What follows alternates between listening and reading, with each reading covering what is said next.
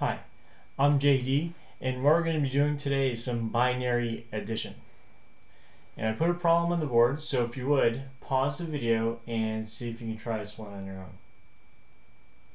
Alright, adding binary numbers is really a piece of cake, because it's very similar to regular addition, adding two numbers together.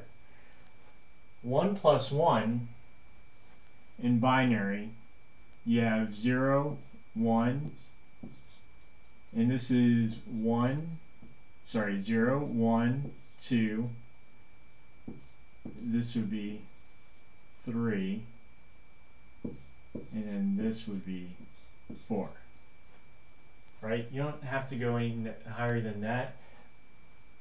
Probably just up to 3 is what you're looking for, but notice you go from 0, 1, and then when you add one more in binary, it gives you a 10 because it's 1, 0. Alright, so 1 plus 1, remember we're in binary, so what's 1 plus 1? Yes, 10.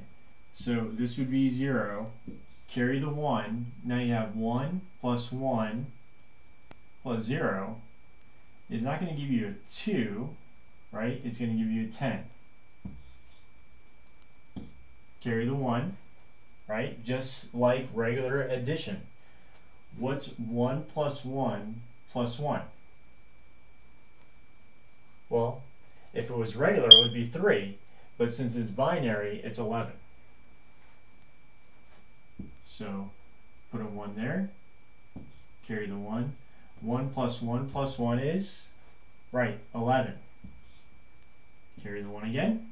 1 plus 1 plus 1 is, yes, 11. So in binary, this is what you get. And that's it.